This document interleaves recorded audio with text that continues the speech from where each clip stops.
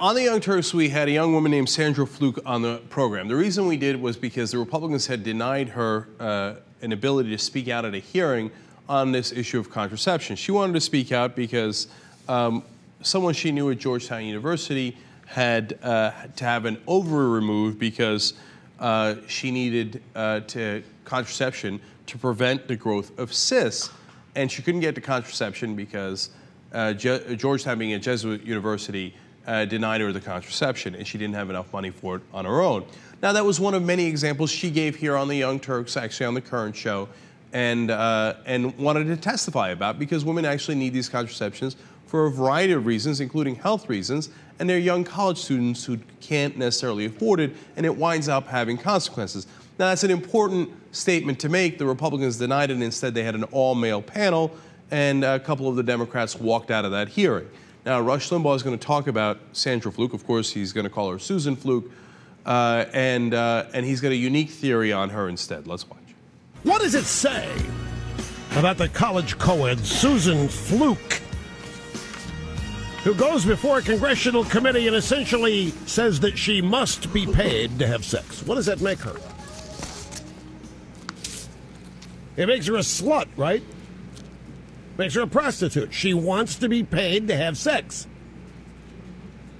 She's having so much sex she can't afford the contraception. She wants you and me and the taxpayers to pay her to have sex. What does that make us? We're the pimps.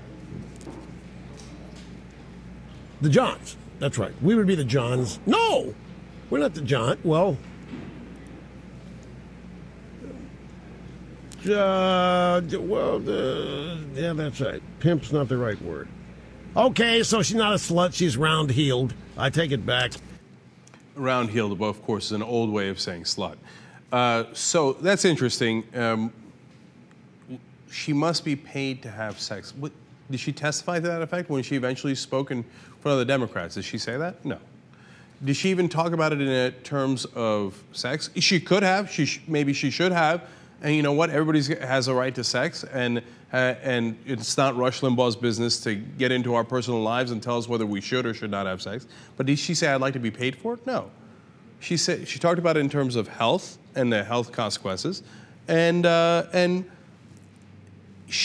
taxpayers aren't paying her.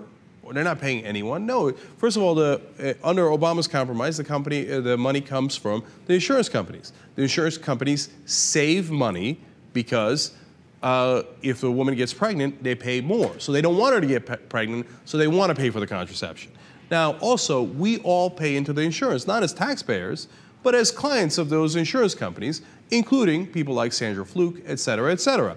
So we all pay into insurance. When we take it back, it's not like we're subsidized by the taxpayers. We paid into it, right? So all those things are misnomers. But obviously, I'm burying the lead here. He's calling her a slut. So there's two different angles on that. Number one, so apparently any woman who has sex or uses contraception is a slut in Rush Limbaugh's book. And even worse, a prostitute, okay? How dare she want her health care to cover contraception? What a slut she is. Really? You think that's a winning way to go in this country? To call all women who are having sex sluts? All right, have at it. See how that works out for you. I mean, that's really the direction you're going to go. Okay, great. Number two, Rush Limbaugh talking about other people's sex lives, calling other people sluts. You know that he was stopped on his way back from his solo vacation to the Dominican Republic with a gallon of Viagra. I forget if it was exactly a gallon, a bucket. You know how much Viagra he needed on that trip to the Dominican Republic. Now, at that point, he wasn't married at all. I hope that he wasn't using that Viagra with other women. I mean, that would make him a slut, wouldn't it? And what kind of a horrible slut would do that? And not only that, Viagra is often covered under our insurance.